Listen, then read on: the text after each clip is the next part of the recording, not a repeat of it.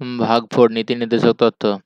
इस भाग 4 में अनुच्छेद 36 टू 51 के बीच रखा गया है। इसे आयरलैंड के संविधान से लाया गया है तथा आयरलैंड ने स्पेन की संविधान से लाया था। ये ऐसे तत्व है जो देश के लिए आवश्यक है, किंतु संविधान बनते समय भारत सरकार के पास इतने धन तथा संसाधन नहीं थे जो उन्हें उपलब्ध करा सके। अतएव जो सरकार की इच्छा पर निर्भर है, ये सरकार की इच्छा पर निर्भर है, जिस कारण से टी शाह ने कहा कि नीति निर्देशक तत्व इस ऐसे एक चेक के समान है जिसका जिसका भुगतान बैंक अपनी इच्छानुसार करता है। नीति निर्देशक तथ्य का उद्देश्य सामाजिक तथा आर्थिक लोकतंत्र की स्थापना करना है। অনুচ্ছেদ 36 परिभाषा, स्टेट की परिभाषा, राज्य परिभाषा সেটা দেওয়া হয়েছে এখানে। অনুচ্ছেদ 37 इसे न्यायालय द्वारा लागू नहीं कराया जा सकता है, अर्थात ये न्यायालय द्वारा प्रवर्तनीय नहीं है जब बात योग्य नहीं है। आर्टिकल 38 लोक कल्याण की अधिवृत्ति अभिवृत्ति अर्थात सरकार जनता का कल्याण करेगी। जैसे रेशन कार्ड सामाजिक राजनैतिक न्याय सामाजिक आर्थिक एवं राजनैतिक न्यायेर कथा बला हयेछे। आर्टिकल 39 समान काम के लिए स्त्री पुरुष के समान वेतन तथा संसाधनों का उचित वितरण। आर्टिकल 39 समान काम के लिए स्त्री पुरुष के समान वेतन तथा संसाधनों का उचित वितरण। आर्टिकल 39 ए निःशुल्क विधि कानूनी सहायता 42nd अमेंडमेंट 1976। आर्टिकल 40 ग्राम पंचायत का संगठन ग्राम पंचायत संगठन नेता গান্ধীজির সমর্থনে ছিল কিন্তু আম্বেদকর এর এগেনস্টে ছিল। आर्टिकल 243 ए কম্পালসারি आर्टिकल 243 ए के तहत এই যে গ্রাম পঞ্চায়েত সংগঠন সেটাকে কম্পালসারি করে দেওয়া আছে। এইখানে যতগুলো আছে সেগুলো হচ্ছে সরকারের ইচ্ছা অনুসার, মানে সরকারের ইচ্ছা হলে করবে, সরকারের ইচ্ছা না হলে করবে না। সেই কারণে কোনোদিন কোর্টে যাওয়া যাবে না। সেক্ষেত্রে 243 এখান থেকে সরিয়ে 243 এতে রাখা হচ্ছে যাতে এটা কম্পালসারি করা যায়। आर्टिकल 41 कुछ दशाओं में सरकारी सहायता काम शिक्षा प्राप्त करना जैसा वृद्ध पेंशन विधवा पेंशन विकलांगों को साइकिल इत्यादि। कुछ दशा में दमन এটাকে বলা হয় দমন 41 42 আর 43 সেটা হচ্ছে দমন। দমন হচ্ছে कुछ দশাও में সরকারি সহায়তা হচ্ছে মনোচিত কাজ, মানে যে যদি প্রেগনেন্ট হয় প্রেগনেন্ট লেডি হয় তাকে সেই রকম কাজ করাতে হবে, তাকে ভারী কাজ করানো চলবে না। সে কাজ অন্য ফিল্ডে করলেও সে যদি গ্রুপ ডিতে রেলওয়েতে চাকরি করে তবে তাকে সেই অবস্থায় তাকে ঠিকভাবে মনোচিত দশায় কাজ দিতে হবে। ন্যায়সঙ্গত कार्य की मनोचित दशा तथा प्रसूति सहायता उपलब्ध कराना जैसा जैसा गर्भवती महिला द्वारा कठोर शारीरिक परिश्रम ना कराना। অনুচ্ছেদ 43 সেটা হচ্ছে মানে হচ্ছে নির্বাহযোগ মজুরি, যতটা এরকম বেতন দিতে হবে যাতে তার সেই অবস্থার যে জিনিসপত্রের দাম ইনফ্লেশন যে অনুসারে হচ্ছে সেই অনুসারে সে যেন খেতে পড়তে পায়। निर्वाहजोग मजूरी अर्थात इतना वेतन दिया जाए कि परिवार चला सके। कुटीर आयोग ठीक হচ্ছে দমন 41 42 43 সেটা হচ্ছে দমন। 43 এ হচ্ছে উদ্যোগ প্রবন্ধন में कामगारों के भागदारी। যেখানে ম্যানেজমেন্ট সিস্টেম আছে, যে কোনো কোম্পানির যে ম্যানেজমেন্ট সিস্টেম সেখানে যেন ওয়ার্কারের যে চিন্তা ভাবনা, ওয়ার্কারের যে আইডিয়া, ওয়ার্কার কি চায় সেটা যেন নেওয়া হয়। 43 তে রাখা হয়েছে কোঅপারেটিভ সোসাইটি। অনুচ্ছেদ 44 হচ্ছে সমান সিভিল সংহিতা, সেটা হচ্ছে इक्वल सिविल कोड अर्थात सभी धर्मों को लिए विवाद एवं तलाक की शर्त समान रहेगी, भले ही विवाह की রীতিয়া আলাদা। বিবাহ পদ্ধতি হিন্দু রীতিতে আলাদা, মুসলমান রীতিতে আলাদা, কিন্তু বিবাহ সম্বন্ধিত যে আইন, যেটা তালাক, যেটা ডাইভোর্সের যে পদ্ধতি সেটা সমান হবে। সেটা হচ্ছে ইউনিফর্ম সিভিল কোড আর্টিকেল 44 এর অনুসারে। এটা গোয়া রাজ্যে লেগে গেছে। आर्टिकल 44 अपराध के कानून के दंड संहिता तथा चुनाव के कानून के आचार संहिता कहते हैं। चुनाव ভোটের সময় যে কানুন তাকে বলা হয় আচার সংহিতা, আর অপরাধের যে অপরাধ করার যে নিয়ম তাকে বলা হচ্ছে দণ্ড সংহিতা। अनुच्छेद 45, 6 वर्ष की कम आयु के बच्चे को स्वास्थ्य का ध्यान रखना सरकार की जिम्मेदारी है तथा 6 to 14 वर्ष की आयु के बच्चे को निःशुल्क शिक्षा देना सरकार की जिम्मेदारी है। 6 থেকে 12 বছরের যে ছেলে, 6 থেকে 14 বছরের যে ছেলে, তাদের শিক্ষার দায়িত্ব সেটা সরকারকে নিতে হবে। সরকার তাকে যেন বিনা টাকায় পড়ায়। আর 0 থেকে 6 বছর অবধি যে সমস্ত বাচ্চা আছে তাদের জন্য স্বাস্থ্যের খেয়াল সরকার রাখে। शिक्षा के अधिकार के मूल अधिकार बनाकर 41 में जोड़ दिया गया। 86 অ্যামেন্ডমেন্ট 2002 সেটা সংশোধন করা হয়েছে এবং 21A দিয়ে কনস্টিটিউশনে রাখা হয়েছে। কনস্টিটিউশনে সেটা মূল অধিকার হিসেবে রাখা হয়েছে, ফান্ডামেন্টাল রাইট। আমরা জানি 12 to 35 সেটা হচ্ছে মূল অধিকার। आर्टिकल 46, SC ST OBC के लिए विशेष आरक्षण। आर्टिकल 47, सरकार पोषायुक्त आहार उपलब्ध करवाएगी तथा नशीली दवाई एवं शराब पर प्रतिबंध लगाएगी।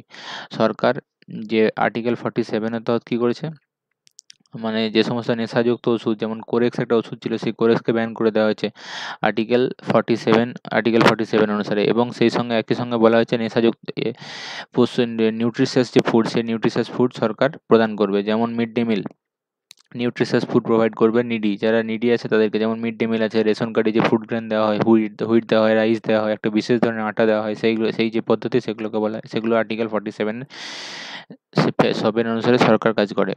আর আর্টিকেল 48, নেশাযুক্ত ওষুধ, মদ ইত্যাদি ব্যান লাগানো হয়েছে আর্টিকেল 47 অনুসারে। আর্টিকেল 48 বলা আছে কৃষি এবং পশুপালন, মানে আর্থিকভাবে উপকারী যে সমস্ত পশুপালন, মানে দুগ্ধবতী গরুর যে হত্যা সেটা বারণ। গোপালন করে হচ্ছে হিন্দু আর গো হত্যা করে হচ্ছে মুসলমান। সুপ্রিম কোর্ট বলেছে যে আর্থিক ব্যবসার জন্য যদি কোনো মুসলমান গরু হত্যা করে তাহলে সে সংবিধানকে সংবিধানের নিয়ম উল্লঙ্ঘন করছে। কিন্তু এটা বলা হয়নি যে হিন্দু সেটা বিক্রি করছে সেটা হচ্ছে আইনত অপরাধ, সেটা বলা হয়নি। কিন্তু government has reduce the tax on slaughter blade from 20% to 5%। যে স্লটার হাউসে যে সমস্ত ব্লেডগুলো ইউজ করা হয় যাতে গরু কাটা হয়, সেই যে গরু কাটার যে ব্লেড সেটাকে 20% থেকে 5% কমিয়ে এনেছে যাতে বিক্রি বাড়ে। সেটা সরকারের কি উদ্দেশ্য? কৃষি এবং পশুপালন, আর্টিকেল 48 বলা আছে কৃষি এবং পশুপালন এই দুটো। কৃষিতে হচ্ছে এগ্রিকালচারাল মেশিনারি লেস ট্যাক্স লাগানো হবে। এগ্রিকালচারাল মেশিনারি যাতে চাষিরা ঠিকভাবে কিনতে পারে সেই জন্য লেস ট্যাক্স লাগানো হবে। তাই জন্য লোন দেয় নাবার্ড আছে ব্যাংক। এগ্রিকালচারাল যে রিডাকশন সেটা করা হয়, যে সমস্ত লোন দিয়ে পরে সে সমস্ত করা হয়। আর পশুপালনে কি হচ্ছে, যে সমস্ত আর্থিক উপকারী পশুপালন যেমন দুগ্ধবতী গরুর সেটা হত্যা বারণ আর্টিকেল 48 অনুসারে। আর্টিকেল 48A অনুসারে কি বলা হয়েছে? আর্টিকেল 48A অনুসারে বলা হয়েছে সরকার কি করবে, আর 51 দিয়ে বলা হয়েছে যে সিটিজেনরা কি করবে। আর আর্টিকেল 48A বলা হয়েছে যে पर्यावरण वन तथा वन्य जीव की रक्षा करना सरकार का कर्तव्य होगी। 42nd amendment 1976। আর্টিকেল 48 বলা হয়েছে যে স্টেট, যেমন এখানে বলা হয়েছে আর্টিকেল 48 বলা হয়েছে কৃষি এবং পশুপালন। কৃষিকে যদি বন্য অনুসারে আনা হয়, মানে লার্জার ফিল্ডে আনা হয়, লার্জার ভেন ডায়াগ্রামে, তখন কি হবে? কৃষিটা হয়ে যাবে বন আর পশুপালন কি হয়ে যাবে? বন্যজীব। সেক্ষেত্রে স্টেট হচ্ছে যে বন এবং বন্যজীব তাকে রক্ষা করবে। আর আর্টিকেল 51 বলা হয়েছে যে সিটিজেনরা হচ্ছে বন এবং বন্যজীবকে রক্ষা করবে। आर्टिकल 49 কি বলা আছে? রাষ্ট্রীয় স্মারক কি রক্ষা করনা সরকার কা কর্তব্য হোগা, সেটা বলা আছে আর্টিকেল 49 আর্টিকেল 49 কি বলা আছে? ন্যাশনাল ইম্পর্টেন্স যে সমস্ত আছে, যেমন মনুমেন্ট আছে, বিল্ডিং আছে, প্লেস আছে, আর্কিওলজিক্যাল সাইট আছে, সেগুলোকে প্রিজার্ভ করে রাখতে হবে। সেই জন্য আর্কিওলজিক্যাল সার্ভে অফ ইন্ডিয়াকে এস্টাবলিশ করা হয়েছে। आर्टिकल 50 কি বলেছে? कार्यपालिका से न्यायपालिका का अलग करना। কার্যপালিকা ন্যায়পালিকা আলাদা, 50-50, মানে এক্সিকিউটিভ আর জুডিশিয়ারি সেটাকে আলাদা করে দেওয়া হয়েছে। এক্সিকিউটিভ আলাদা, জুডিশিয়ারি আলাদা। এক্সিকিউটিভ মানে হচ্ছে যারা অফিসার, আর জুডিশিয়ারি হচ্ছে যারা তাদেরকে বিচার, সে সমস্ত যারা ভুল করবে তাদেরকে যারা বিচার করবে সেটা হচ্ছে জুডিশিয়ারি। লেজিসলেটিভ সেটা হচ্ছে নেতা, মানে আইন প্রণয়ন করবে যারা। লেজিসলেটিভ সেটা হচ্ছে যেমন পার্লামেন্ট হচ্ছে লেজিসলেটিভ বডি। কার্যপালিকা হচ্ছে এক্সিকিউটিভ, আর ন্যায়পালিকা হচ্ছে জুডিশিয়ারি। যেমন কোর্টে যারা থাকে, জাজ থাকে, তারা হচ্ছে ন্যায়পালিকা। কার্যপালিকা হচ্ছে যেমন WBCS অফিসার, IAS অফিসার, তারা হচ্ছে কার্যপালিকা। आर्टिकल 51 बोलছে अंतर्राष्ट्रीय शांति का बढ़ावा देना, अंतर्राष्ट्रीय विवादों को मध्यस्थता द्वारा सुलझा लेना। इसी अनुच्छेद के तहत भारत यूएनओ का सदस्य बना इन 1945। 1945 में यूएनओ यूनाइटेड নেশন অর্গানাইজেশনে যে পার্ট হয়েছিল সেটা নিয়েছিল 1945-এ। আর আর্টিকেল 51-এ বলা হয়েছে যে যে যে সমস্ত ইন্টারন্যাশনাল এগ্রিমেন্ট হবে সেগুলোকে ভারতবর্ষ রেসপেক্ট করবে, পিস ট্রিটি যেগুলো হয় সেগুলোকে রেসপেক্ট করবে, আর ডিসপিউট যদি হয় তো সেটা সলভ করবে আরবিট্রেশনের মাধ্যমে, মানে অন্য অন্য কারো, মানে যদি ভারত আর পাকিস্তানের মধ্যে যদি কোনো সমস্যা হয়, যদি ডিসপিউট হয়, তবে সেক্ষেত্রে আমেরিকা এসে তার আমেরিকা যা বলবে সেটাইতে মেনে নেবে, বা রাশিয়া যা বলবে সেটা মেনে নেবে, সেরকম আরবিট্রেশনের পদ্ধতিতে, arbitration in national dispute. UN অংশ নিয়েছিল সেই 1945-এ। এবার নীতি নির্দেশক যে তত্ত্ব, সেই নীতি নির্দেশক তত্ত্ব আর আমাদের যে ফান্ডামেন্টাল রাইটস, সেই যে ডিফারেন্স আছে সেই ডিফারেন্সটাকে পড়ে নিই। তারপর হচ্ছে এখানে গান্ধীবাদী, সমাজবাদী আর উদারবাদী। গান্ধীবাদী আছে, সমাজবাদী আছে, সোশ্যালিস্ট আছে, লিবারেল, কোনটা কোনটা সেটা আলাদাভাবে দেওয়া হয়েছে। আর কিছু কিছু কেস স্টাডিজ আছে, সেই কেস স্টাডিজে মূল অধিকার এবং নীতি নির্দেশক তত্ত্ব। মূল অধিকার হচ্ছে ইসে ইউএসএ से लिया गया है। নীতি নির্দেশক তথ্য এটা হচ্ছে আয়ারল্যান্ড থেকে নিয়ে যাওয়া হয়েছে, আয়ারল্যান্ড থেকে নিয়ে আসা হয়েছে, আয়ারল্যান্ড এনেছে সেটা স্পেন থেকে, স্পেন সেটা নিজে বানিয়েছিল। এটা মূল অধিকার যেটা সেটা ভাগ থ্রিতে রাখা হয়েছে, ভাগ থ্রি মানে হচ্ছে পার্ট থ্রিতে, এটা হচ্ছে পার্ট ফোরে। নীতি নির্দেশক তথ্য DPSP, directive principle state policy, সেটা হচ্ছে পার্ট ফোরে রাখা হয়েছে। এটাকে বলা হয় নৈসর্গিক অধিকার, মানে হচ্ছে এটা ম্যাগনা কার্টা, ইয়ে জন্ম সে মিল যাতা है। আর এইটা যে নীতি নির্দেশক তথ্য সেটা হচ্ছে নৈসর্গিক অধিকার নয়, সেটা হচ্ছে সরকার যদি লাগু করে তবে পাওয়া যাবে, মানে সরকার এটাকে ফান্ডামেন্টাল রাইট করে দিলে তখন সেটা পাওয়া যাবে। যেমন আর্টিকেল 21 এর তাহাত যে আমাদের যে শিক্ষা যে অধিকার আছে সেটাকে আর্টিকেল 21-এ মূল অধিকারে নিয়ে চলে যাওয়া হয়েছে, সেটা হচ্ছে তখনই হবে যখন সরকার সেটা চাইবে, লাগু করবে। এ ন্যায়ালয় তথা প্রবর্তনীয় তথা বাদযোগ্য হয়। এই আর্টিকেল যে মূল অধিকার ফান্ডামেন্টাল রাইট আছে সেটা নিয়ে সুপ্রিম কোর্টে যেতে পারবে আর্টিকেল 32 দেখিয়ে। আর নীতি নির্দেশক তথ্য সেটা সেটা যদি যদি সরকার পালন না করে বা দেশ পালন না করে তখন কোর্টে যাওয়া যাবে না। এ সরকার শক্তিও ঘটা দেতা হয়, অর্থাৎ ঋণাত্মক হয়। আমরা জানি যে আর্টিকেল 12 কি বলে, রাজ্যের পরিভাষা দেয় যেটা সরকার মানে মানুষজনের থেকে ছিনিয়ে নেবে না। আর আর্টিকেল আমাদের যে থার্টি আর্টিকেল 35 তো 36, যেটা আর্টিকেল 36 যে রাজ্যের পরিভাষা দেয়, তখন কি বলা হয় ডিপিএসপি, যেটা ডিপিএসপি সেটা হচ্ছে সরকার পালন করবে। এ सरकार के अधिकार बढ़ा देता है, अर्थात धनात्मक है। इसके पीछे कानूनी मान्यता है, इसके पीछे राजनৈতিক मान्यता है। ये निलंबित हो सकता है, এ নিলম্বিত नहीं हो सकता। এটা নিলম্বিত হবে না, কারণ এটা লাগুই করা হয়নি। এটা যখন যেদিন লাগু করা হবে তখন হয়তো নিলম্বিত করা যেতে পারে। যেমন আর্টিকেল 2021 সেটা ফান্ডামেন্টাল রাইটসের মধ্যে আছে, সেটাকে নিলম্বিত করা যায় না, বাকি সব কিছু নিলম্বিত করা যায়, কিন্তু এখানে নিলম্বিত নেই হো सकता, কারণ এটা লাগুই হয়নি। কারণ এখানে বলা আছে যে সরকার লাগু करने के बाद,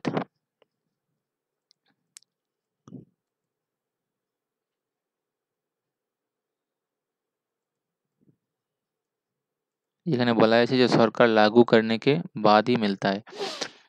वे ব্যক্তিকে ভলাই কে লিয়ে হ্যায়, এটা হচ্ছে সমাজের ভালোর জন্য, এটা সমাজের ভালোর জন্য, সামাজিক উন্নতির জন্য। আর মূল অধিকার যেটা সেটা ব্যক্তিগত ভালোর জন্য।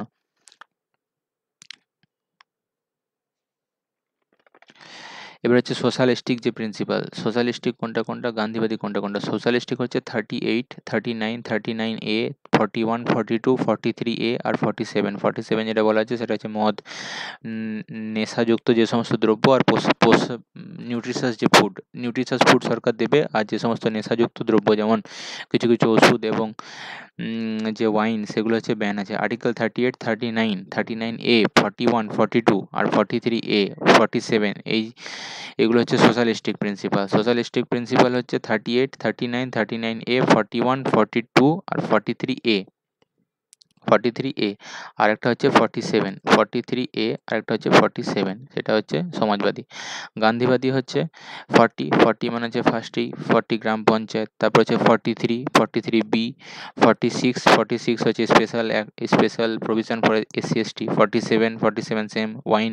48 কি বলা হয়েছে, সে বলা হয়েছে এগ্রিকালচার বলা হচ্ছে পশুপালন, কৃষি এবং পশুপালন, সেটা হচ্ছে 48। আর লিবারেল যেগুলো হচ্ছে সেগুলো হচ্ছে 44 ইউনিফর্ম সিভিল কোড যেটা বলা হচ্ছে সেটা। 45 যেটা বলা হচ্ছে 6 থেকে 14 বছরের ছেলেদের পড়াশোনার যে অধিকার, সেটা হচ্ছে 45। তারপর হচ্ছে 48A, 49, তারপর 50, তারপর 51 কি বলা হচ্ছে ইন্টারন্যাশনাল যে পিস আছে, ইন্টারন্যাশনাল পিসকে সেটা রেসপেক্ট করবে। পিস যে ট্রিটি আছে সেটাকে রেসপেক্ট করবে। এবার নীতি निर्देशक तत्वेर वर्गीकरणটা হলো नीति निर्देशक तत्व के 3 भाग में बांटते हैं। गांधीवादी अनुच्छेद 40, 43, 46, 47, समाजवादी হচ্ছে 38, 39, 39A, 41, 42, 43 আর 43A। उदारवादी বা লিবারেল হচ্ছে 44, 45, 48, 48A, 49, 50, 51, 51 যে পিস ট্রিটি আছে পিস ট্রিটিগুলোকে रेस्पेक्ट करो। 44 हচ্ছে यूनिफॉर्म सिविल कोड। मिनर्वा मिल मुकदमा में न्यायालय ने कहा कि सरकार नीति निर्देशक तत्व या मूल अधिकार देने दोनों पर ध्यान है अर्थात संतुलन बनाए रखे। न्यायालय ने कहा कि नीति निर्देशक तत्व एक लक्ष्य है और इस लक्ष्य पर पहुंचने का साधन मूल अधिकार है। এই প্রসঙ্গে কতগুলো কেস আছে। Case related to DPSP. First হচ্ছে 1951 না 1951 হয়েছিল চম্পাকাই দারায় রাজন ভার্সেস স্টেট অফ মাদ্রাস। সেখানে বলা হয়েছিল যে মূল অধিকার আর ডিপিএসপি সম্বন্ধে বলা হয়েছিল। মূল অধিকারটা বলা হয়েছিল যে ডিপিএসপি যে মূল অধিকার হচ্ছে ফার্স্ট আর ডিপিএসপি হচ্ছে মূল অধিকারের সাবঅর্ডিনেট, এটা বলা হয়েছিল।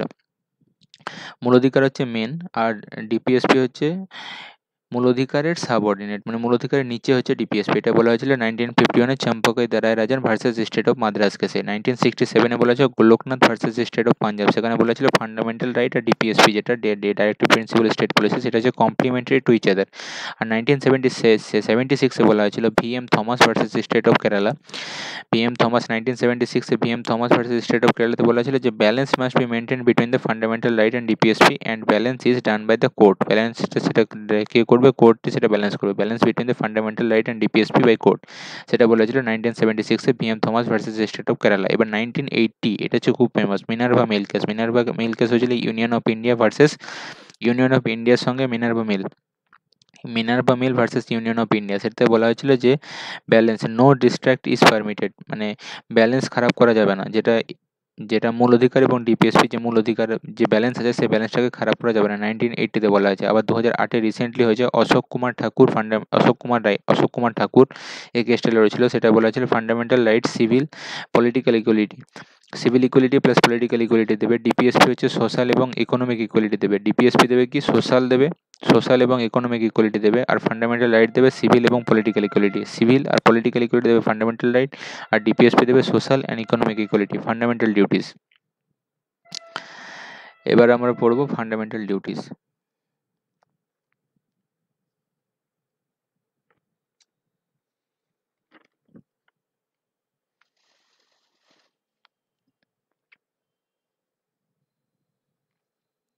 অন্যদিকে একটা আর্টিকেল 38-এ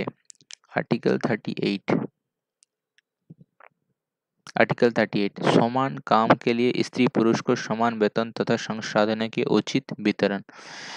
এটা হচ্ছে आर्टिकल 39। 38 হচ্ছে लोक कल्याण की अधिवृत्ति अर्थात सरकार जनता के कल्याण करेगी जैसे रेशन कार्ड सामाजिक राजनैतिक नहीं।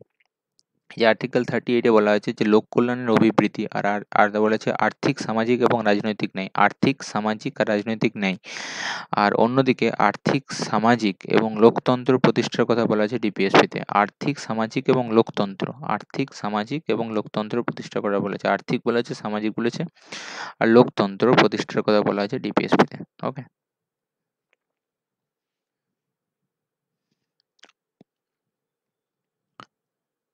মূল কর্তব্য সেটা হচ্ছে ফান্ডামেন্টাল ডিউটিস অফ পিপল।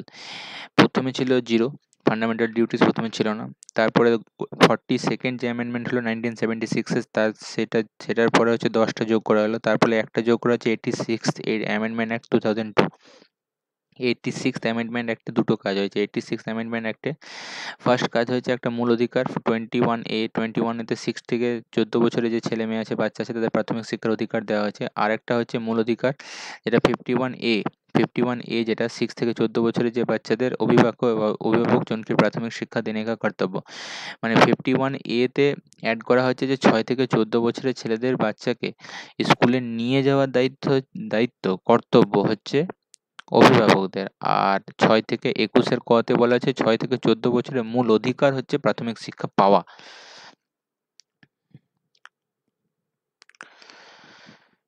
এটা মূল কর্তব্য প্রথম যে কমিটি যেটা এটা সুপারিশ করে সেটা হচ্ছে সর্দার স্বর্ণ সিং কমিটি। স্বর্ণ সিং কমিটি সংবিধানে জুড়েছিল, কিন্তু এটা লাগু করেছিল বর্মা কমিটি। ফান্ডামেন্টাল ডিউটিস যেটা নেওয়া হয়েছে ইউএসএসআর রাশিয়া থেকে নেওয়া হয়েছে, ডিপিএসপি যেটা হচ্ছে ডিউটি অফ গভর্নমেন্ট, সেটা কোর্টে যাওয়া যাবে না। আবার 4A যেটা ফান্ডামেন্টাল ডিউটিস, সেটা duty of public, duty of যেটা পাবলিক সেটাও কোর্টে যাওয়া যাবে না। কিন্তু এমন 4টে সেরকম মূল কর্তব্য আছে যেটা হচ্ছে legally punishable. Fundamental duties are not punishable offence. দো শরণ সিং বলেছিল যে সেটাকে রিকমেন্ড করতে, সে রিকমেন্ড করেছিল যে এগুলোকে ম্যান্ডেটরি করে দিতে। ম্যান্ডেটরি মানে সেগুলো যদি না মানে, যদি এই কর্তব্যগুলিতে না পালন করে তবে তাকে কোর্টে এনফোর্সিবল হবে।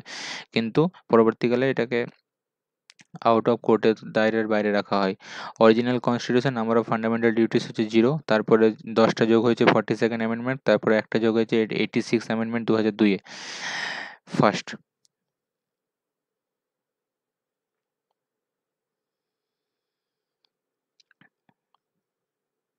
इसे 42वें संविधान संशोधन 1976 से सरदार स्वर्ण सिंह समिति के सिफारिश पर जोड़ा गया। इसे रूस के संविधान से लिया गया है। इसे ना मानने पर कोई दंड का प्रावधान नहीं है। इसे भाग 4A में अनुच्छेद 51A के तहत जोड़ा गया। मूल संविधान के मूल कर्तव्य नहीं थे। जोड़ा गया, मूल संविधान में मूल कर्तव्य नहीं थे। 42nd অ্যামেন্ডমেন্ট 1976 দ্বারা 10 কর্তব্য তথা এবং 86 অ্যামেন্ডমেন্ট এ একটা কর্তব্য, মৌলিক কর্তব্য जोड़ा गया। वर्तमान में मौलिक अधिकार की कर्तव्य की संख्या, मौलिक कर्तव्य की संख्या 11 है। এখন হচ্ছে 11টা। संविधान के पालन करना तथा इसके आदर्श संस्था, संसद, सुप्रीम कोर्ट, हाई कोर्ट, राष्ट्रीय ध्वज, ন্যাশনাল ফ্ল্যাগ, রাষ্ট্রীয় প্রতীক, ন্যাশনাল এমব্লেম তথা রাষ্ট্রীয় জ্ঞান, ন্যাশনাল সং এর সম্মান করতে হবে। এটা হচ্ছে আইনীয়। এখন এখন যদি না পালন করে তবে হয়তো তাকে জেলে নেওয়া যে দেওয়া যেতে পারে। সেটা হচ্ছে আইনীয় মূল কর্তব্য। সংবিধানকে পালন করানো তথা আদর্শ সংস্থা, যেমন হচ্ছে সুপ্রিম কোর্ট, যেটা কনস্টিটিউশনাল বডি, মানে কনস্টিটিউশনে যে উল্লেখ আছে, যেমন সুপ্রিম কোর্ট, হাইকোর্ট, রাষ্ট্রীয় ধ্বজ, রাষ্ট্রীয় প্রতীক, রাষ্ট্রীয় জ্ঞান, এদেরকে সম্মান করতে হবে। राष्ट्रीय अदालत को प्रेरित करने वाले आदर्शों का पालन करना। আচ্ছা, যে সমস্ত না মানে ন্যাশনাল ইন্ডিয়ান ন্যাশনাল মুভমেন্টের সময় যে সমস্ত স্লোগানগুলো দেওয়া হচ্ছিল সেই স্লোগানের সম্মান করতে হবে। সেকেন্ড এটা। থার্ড হচ্ছে দেশ কি সম্প্রভুতা, দবাব রহিত শাসন, একতা তথা অখণ্ডতা কি বানায়ে রাখনা। দেশের যে সোভারেনিটি, মানে ইন্ডিয়া হচ্ছে কোনো বাইরের দেশের কোনো নিয়ন্ত্রণে নেই, সেইটাকে রক্ষা করা। ফোর্থ হচ্ছে দেশ কি রক্ষা করনা তথা রাষ্ট্র কি সেবা করনা, देशेर रक्षा एवं राष्ट्रीय सेवा। देश की लोगों की सम्रता मेल मिलाप तथा भाईचारा সেটা হচ্ছে ফ্র্যাটার্নিটি, যেটা সেটা হচ্ছে বজায় রাখা। देश की समृद्ध तथा গৌরবপূর্ণ সমৃদ্ধিকে রক্ষা করা। দেশের যে সমৃদ্ধি, দেশের যে ঐতিহ্য সেটাকে রক্ষা করা। বৈজ্ঞানিক দৃষ্টিকোণ রাখা, সায়েন্টিফিক যে দৃষ্টিকোণ, সায়েন্টিফিক চিন্তা ভাবনা সেটা রাখা, সেটা হচ্ছে মৌলিক কর্তব্য আমাদের। একদম যে কুসংস্কারে ঢাকা থাকবো সেটা নয়। পর্যায়বরণ বন্য তথা বন্যজীবকে রক্ষা করে না, এটা যেটা বললাম। পর্যায়বরণ বন্য এটা যুক্ত করা হচ্ছে 48A। আমাদের 48 আছে কৃষি এবং পশুপালন, আর 48A তে যেটা আছে সেটা ডিপিএসপি তে বলা আছে। আর 51A তে মানে আমাদের এইখানে যেটা বলা আছে সেটা হচ্ছে সিটিজেনদের কর্তব্য। এটা আইনীয়, সংবিধানের আইনীয়, সংবিধান অনুসারে সেটা হচ্ছে অপরাধ। সার্বজনিক সরকারি সম্পত্তিকে রক্ষা করা, সরকারি সম্পত্তি রক্ষা করতে হবে। সরকারি সম্পত্তি যদি কেউ ভাঙাচোরা করে তখন তার জেল হতে পারে। ব্যক্তিগত তথা সাময়িক भलाई के लिए तैयार रहना, সবারই উন্নতি করা। 6 থেকে 14 বছরের বাচ্চা को अभिभावक गार्जियन की यह कर्तव्य हो गया कि अपने बच्चे को प्राथमिक শিক্ষা উপলব্ধি कराए। 46 অ্যামেন্ডমেন্ট 2002 এর মাধ্যমে এটা অ্যাড করা হয়েছে 21A তে। মূল অধিকার 21A, 6 থেকে 14 বছরের बच्चे को प्राथमिक शिक्षा का अधिकार। 86 অ্যামেন্ডমেंट 2002। আর মূল অধিকার হচ্ছে 51A, 6 থেকে 14 বছরের बच्चे को अभिभावक उनकी प्राथमिक शिक्षा देने के कर्तव्य, সেটা হচ্ছে 51A। 51 হচ্ছে কর্তব্য, এটা হচ্ছে অধিকার। এই দুটো জিনিস হয়েছে 86 অ্যামেন্ডমেন্ট অ্যাক্ট 2002 তে। এক নম্বর হচ্ছে মূল অধিকারে অ্যাড করা হয়েছে, 2 নম্বর হচ্ছে এটা मूल कर्तव्य। शोषण से कमजोर वर्ग की रक्षा करना हमारा मूल कर्तव्य नहीं है।